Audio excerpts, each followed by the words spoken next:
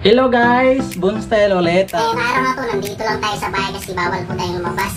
So naisipan ko po ituturo sa inyo kung paano mag-repair ng electric fan. Yung muugong lang, tapos nakita nyo po. Yan po, yung ikot nya. Wala talaga guys. Wala talaga guys. Dalawa to sila, ito yung isa. Yung isa kasi parehas lang silang din sila na hindi naikot. Untouched pa to, ito pa lang. Ito yung nagawa ko na. Actually guys, itong electric fan na to sa ano to, sa kapitbahay namin na natapon na sana to.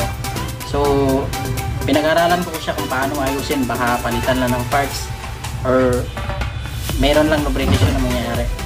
Ang tools lang kailangan natin guys, Phillips screw, itong brush pang tanggal ng alikabok, tsaka yung oil. Kahit anong brand ng oil pwede ito gagamitin pang linis, itong oil na to. Ito lang naman basic na kailangan para maayos natin to. Napapansin nyo po guys, mugong lang po yung motor. Ayun o, yung ikot nya. Ganyan lang po talaga yung ikot nya. Hindi po consistent yung ikot nya. Apo, kailangan natin buksan to. Klasin ko to buo. Pabaklasin ko to.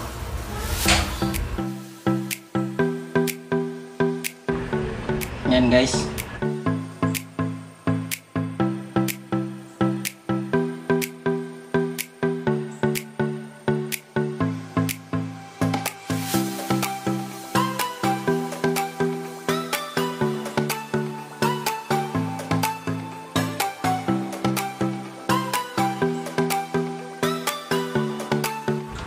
Ito may 4 na tornilyo.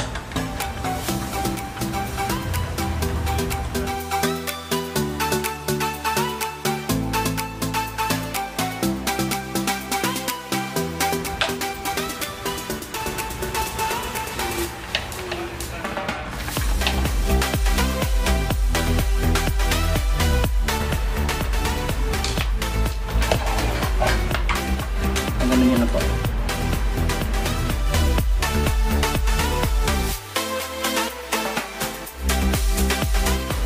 Ngayon guys, para matanggal natin to, yan, kailangan nating baklasin to. Malastan ba siya?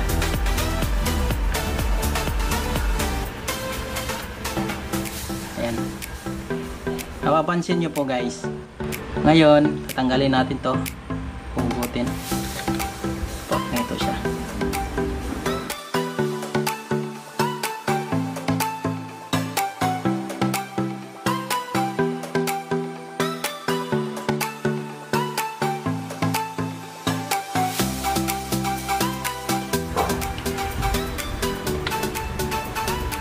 Ito yung nagdadala.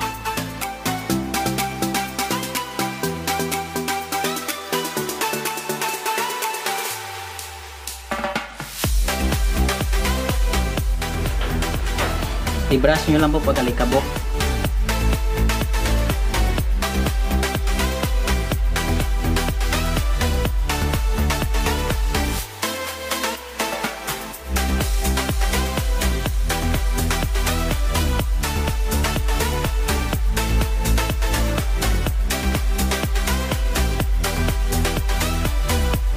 Center po yung pagkalagay nito, ayun po.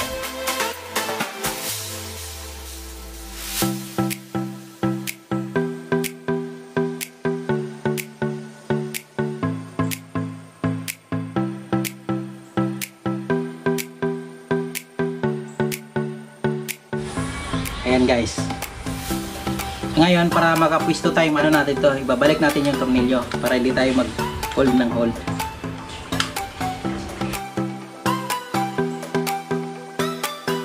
Ayan guys, smooth na yung ikot nya.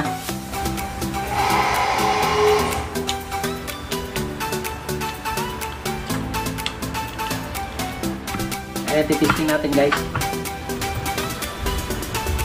Ayan, testing natin kung yung naikot.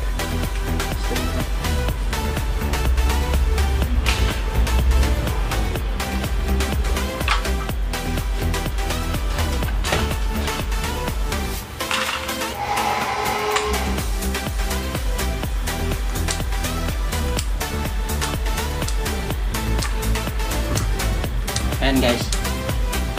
Actually guys, wala na po talaga siyang ingay. Tapos consistent na rin yung ikot niya.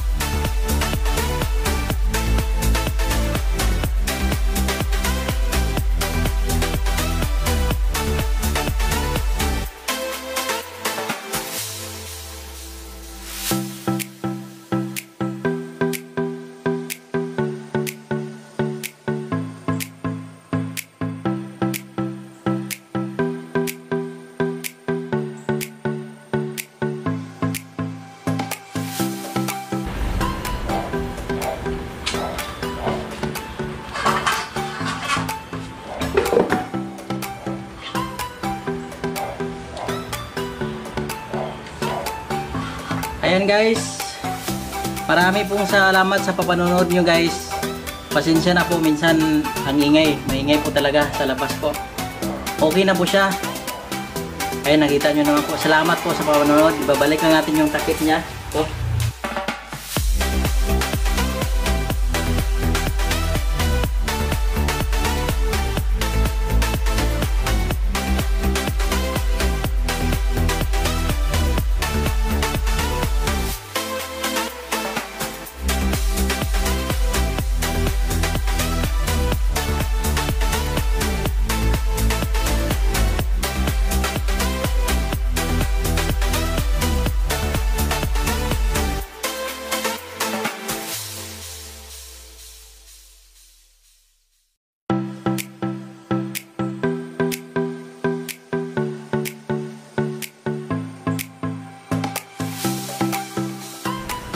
Okay na po siya guys. Ayan, number 1 po. Number 1. Number 2. Ayan. Tapos number 3. Ayan po, okay na po siya.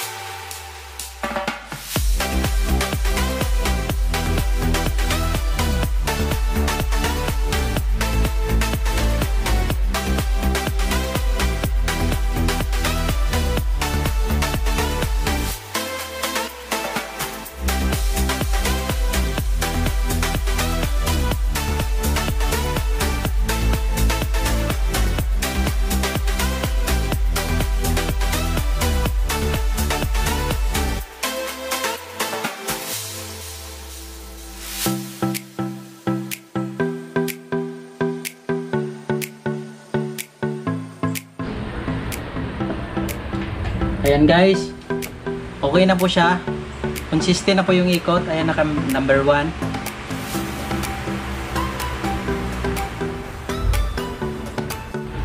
Hello guys, marami pong salamat sa nanonood ng video tutorial ko paano ayusin yung electric fan na mayroon po siyang ugong tapos minsan lang din naikot, hindi consistent po yung ikot niya. Marami pong salamat sa panonood nyo guys. Hanggang sa muli guys. Huwag niyo pong kalimutan guys mag-subscribe sa YouTube channel ko, Bon Style. Thank you so much guys sa panonood nyo guys. Maraming salamat. Hanggang sa muli, Bon Style number 1.